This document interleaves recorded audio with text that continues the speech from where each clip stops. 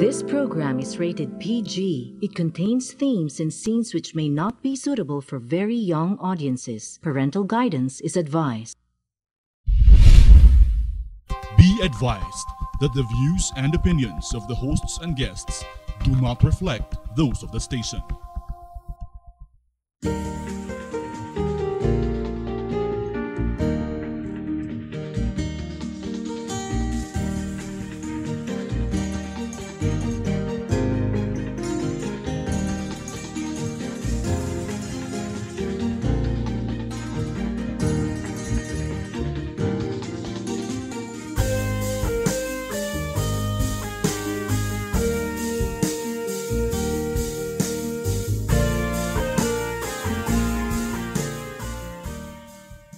We're now on the 18th year of the 21st century.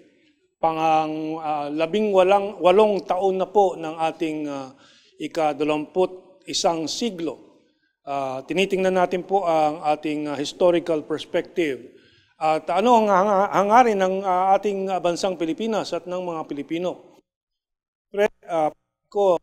Sundo lahat ito. Yung sa administrasyon, yung sa oposisyon, yung may relihiyon, yung walang relihiyon. Isa lang talagang mapapagkaisahan natin. Kaunlaran ng bayan, kaunlaran ng buhay ng bawat Pilipino na lumalaki ng lumalaki taon-taon. It is now 105 million Filipinos.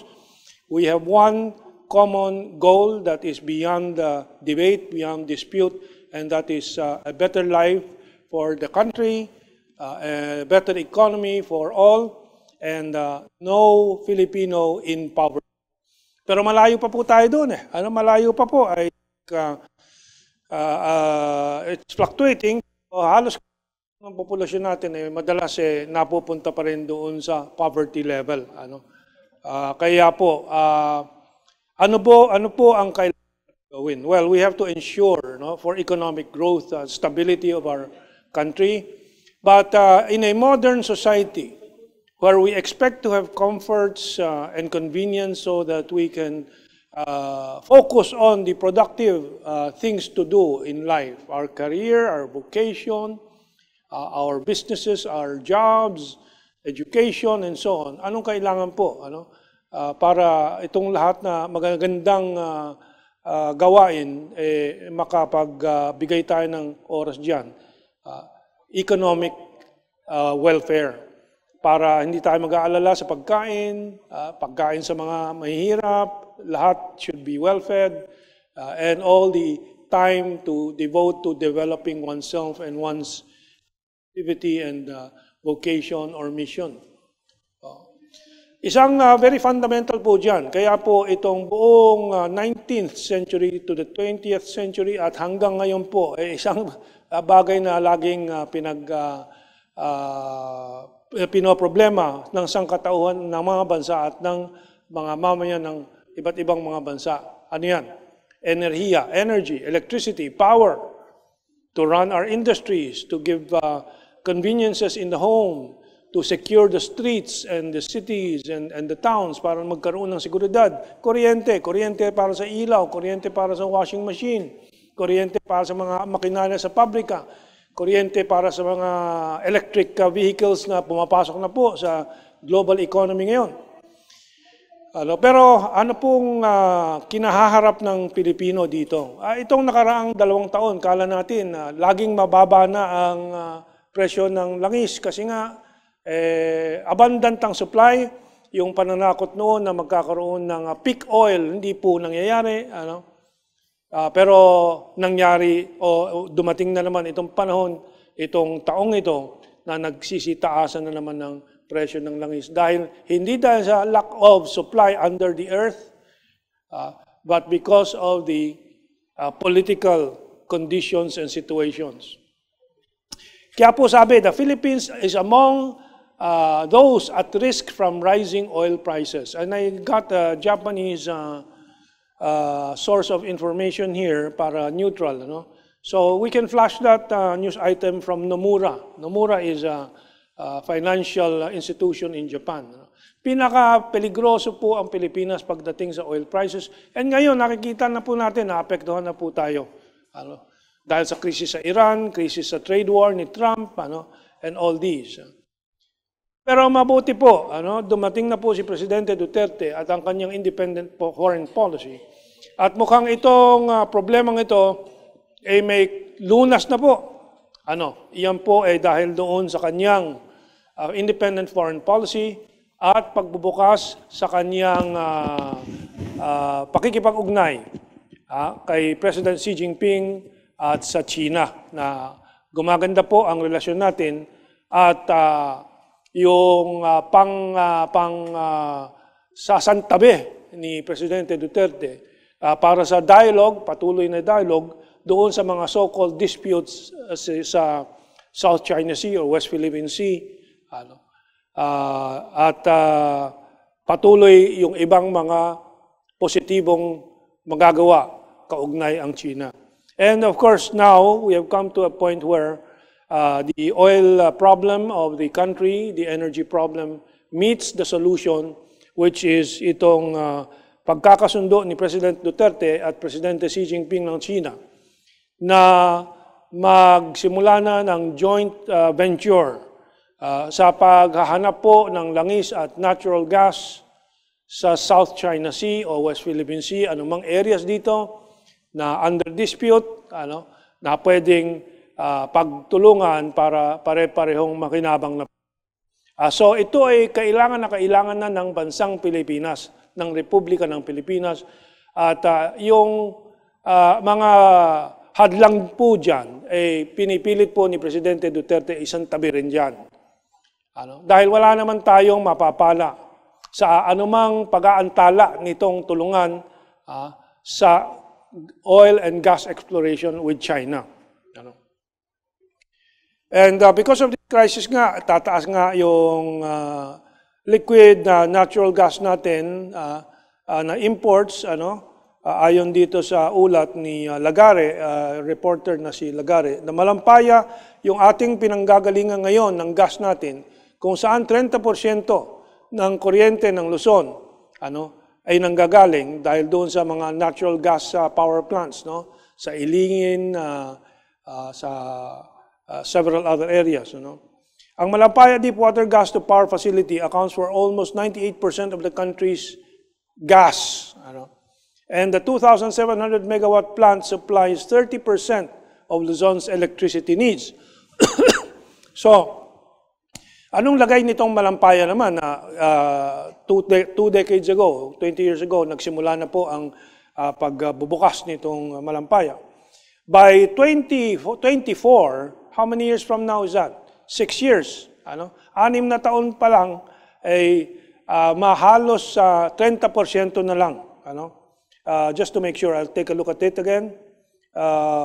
Energy Undersecretary Donato Marcos said, from the current national gas production that supports power plants with a combined capacity of 3,400 megawatts, Malampaya's output would decline to 1,000 megawatt by 2024. And what we require is 3,400 megawatt of gas. After 2024, Malampaya can supply only 1,000 megawatt ng gas. So, panahon na nabuksan na natin ang ibang mga posibleng panggalingan ng ating natural gas for these natural gas power plants that we are already running. Okay. And in fact, matagal na po pinaghahandaan. Panahon pa ni Marcos, nagkakaroon ng exploration dyan.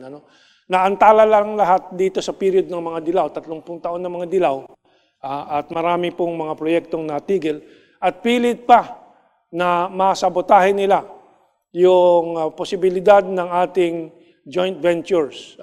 Nagsimula na nga nung panahon ni Gloria Arroyo, yung China, Vietnam at Pilipinas doon sa joint marine seismic undertaking, yung survey nung itong mga areas na pwedeng panggalingan ng natural gas.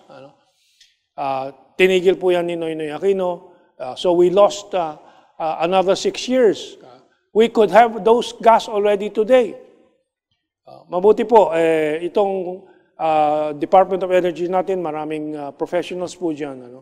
And sabi dito, the Philippines, faced with an approaching energy crunch and a maritime dispute with China overshadowing one of the biggest offshore gas fields, has outlined plans to invite oil and gas companies to develop 14 petroleum blocks elsewhere in the archipelagic nation. The blocks on offer will be on the Philippine side of the 9-dash line, China's notional sea border, which covers most of the South China Sea. These are predetermined areas of petroleum, meaning there are data already available in the Department of Energy. Andiyan na po ang mga studies, ready na po yan. And so, yung sa kanluran naman, ang Estados Unidos, at yung kanilang mga bata-bata dito sa Pilipinas, wala nang sinabi kundi yung mga problema tungo sa paggagawa po niyang joint venture. Sabi nitong Stratfor, think tank ng US military po ito, Philippines-China pursuing a rocky partnership in the South China Sea. Sabi dito, Manila and Beijing will likely confront the same obstacles that have damaged previous attempts at bilateral cooperation.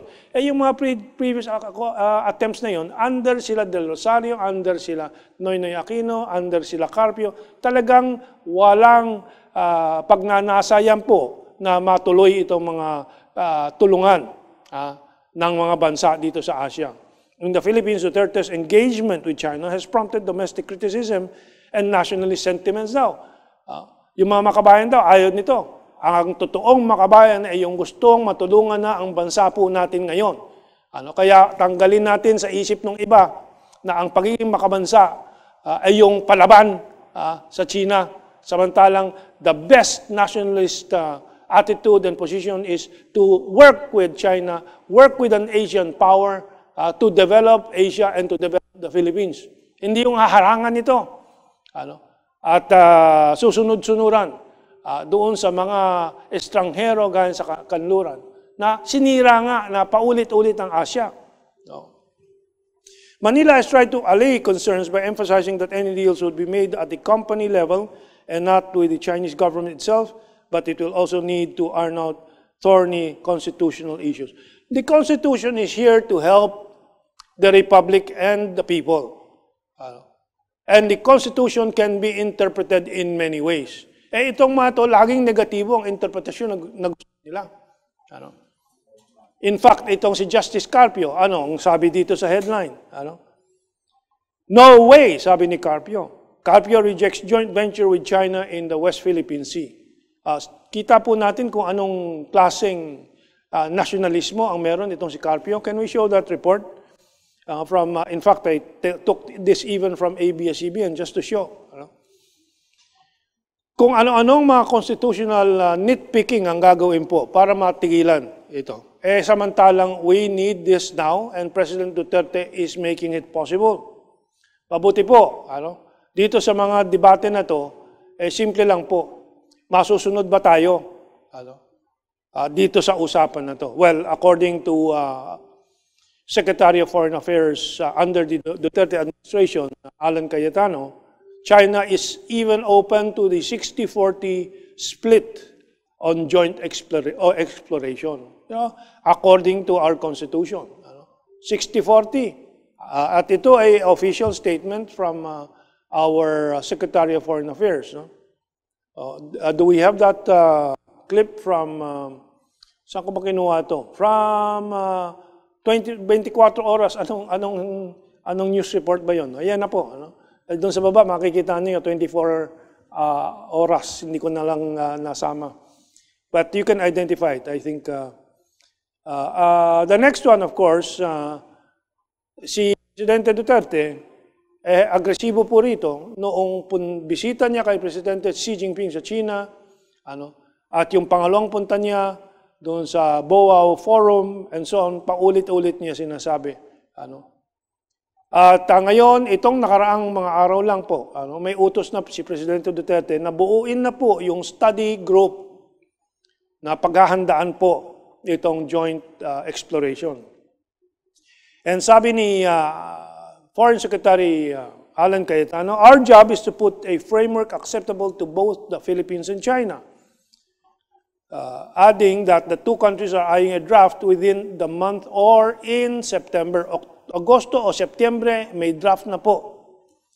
The challenge for us, meaning yung grupo na assigned to do this, is to draft a framework that the Supreme Court will have an easy time saying it's constitutional. Now, abogado si Secretary Cayetano, I think he is beginning to develop a better sense of the job and the competence for this mission, and I believe they will be able to find the appropriate interpretation of the Constitution to make this vital project of joint effort between China and the Philippines a real workable action plan in the coming months.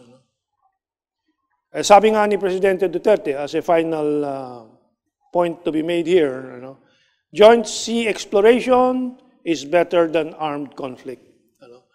So yung itong pakikipagtulungan sa China, at yun lang naman ang gusto ng China, na ang mga magkakakapit bansa ang siyang magtulungan at hindi po yung mga tagalabas, yung mga estranghero na isosyo dito sa mga ito.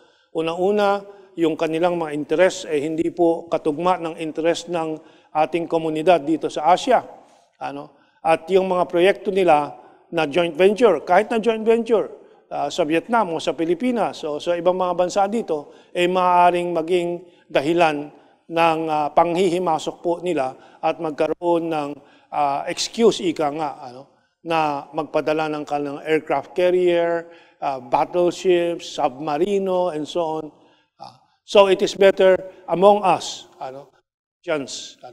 And so we wish our government well on this project, and I am here to help drown out itong mga naysayers, yung mga paulit-ulit na sinasabi masama yung pakikipagtungo sa China, kooperasyon sa China. Hindi po nationalistic yun. Yun ang Amboy way. Hindi lang American way, but the Amboy way. And let us begin to form in every Filipino's mind that Asian cooperation ang totoong nasyonalismo para sa atin. Our second part will be on the ASEAN-China military exercises. At doon po madadagdagan po natin yung mga katwiran natin kung bakit yung cooperation, including military cooperation, ang siyang insurance natin. Ang ika-20 siglo, the 20th, will be our peaceful, stable, and prosperous Asian century. So we'll take this break.